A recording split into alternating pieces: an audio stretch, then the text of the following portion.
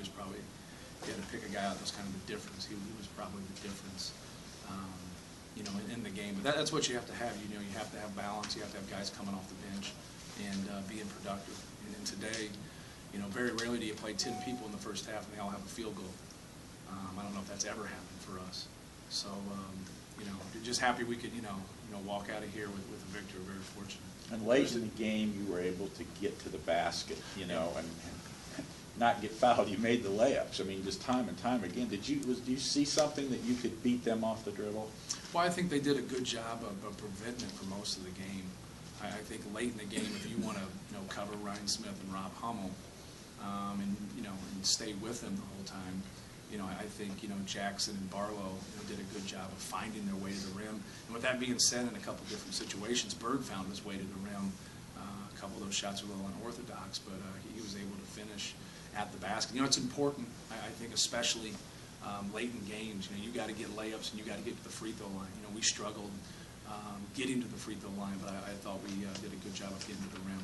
Coach, they almost feel like a tale of two halves. First half was pretty frenetic, offensive-minded game. Yeah. Both teams seemed to buckle down a little more defensively. More of a Big Ten style game in the second half. Yeah, and I thought you know, both teams got a little tired in the second half. And it was hot in there, and I thought both teams got fatigued. And we had some looks at the basket, and they had some looks at the basket. It looks like it just came up short when there were some defensive breakdowns. But there was a kind of a tale of two halves, and you know, like I said, we were fortunate to be able to grind it out. What was your reaction to, I mean, the free throw disparity was pretty large. I think it was Iowa took 29, you guys took 11. Was that just a function of the way game played, or how did you react to that? I think part of it is kind of how the game was played, and part of it's being on the road. I think you come to expect that when you play on the road. You know, with the other team, the home team getting to the free throw line more. And you got to understand, I think 4 of those free throws were Iowa foul on purpose. And so we technically went to the free throw line 7 times.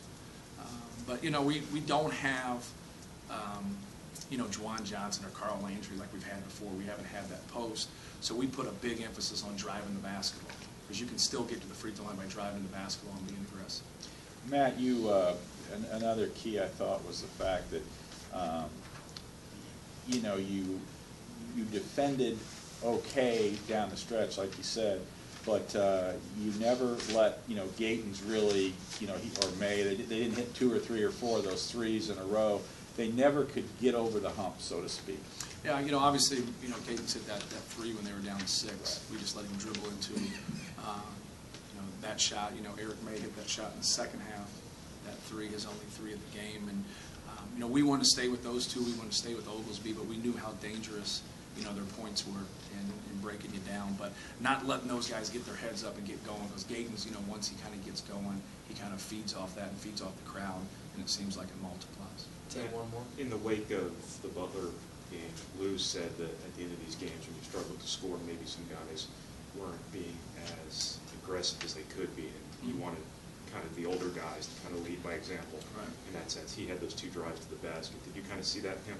Well, I think urgency to, you know, if you go back to the Butler game in the last minute and a half, you know, Lou gets to the rim twice. Once he, you know, gets a shot blocked, the other time he gets fouled.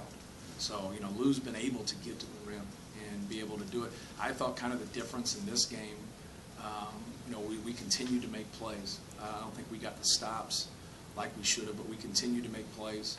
We were better in our transition defense in the second half. I wouldn't say we were good, but we were better, and you know, that really helped us. But you know, Rob did a you know, a good job for us finishing the game by making his free throws. Hey, Coach, I'm sorry, I just want to think really quick. Could you please talk about you know, the changes that went on today with the Big Ten and the Pac-12 or whatnot, and then what your thoughts were with that? You know what? I didn't read it. I heard about it, but I didn't read it. All right, thank you.